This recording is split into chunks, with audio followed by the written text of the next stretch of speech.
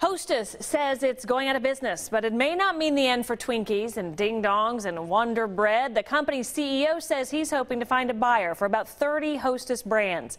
That's a little consolation, though, to the thousands of employees who are now out of a job. Alicia Myers joins us live from the Lenexa Hostess plant. Alicia. Well, Krista, there are still several employees who are out here at the Hostess plant in Lenexa, and they say they're still striking, hoping that they soon will return to work, this time for a company that appreciates all of their hard work and dedication. Union members say they're tired of hearing that they forced this liquidation of Hostess. Most say the company has known for months they would be forced to make this move, whether the union took Hostess concessions or not. In fact, Hostess already has a hearing set for Monday for approval of its liquidation plans.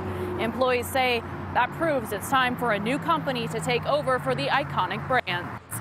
And what we're hoping for is that we get somebody that comes in and buys the facility, this one in Emporia, and somebody that wants to be in the bakery business.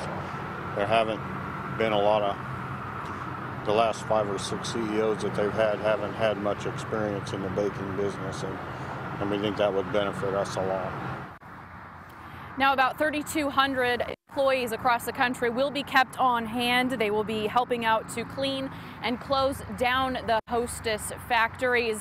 As for what Hostess says for keeping them on, well, they can't take any of their labor agreements to be kept right on here to help Hostess close down their operations.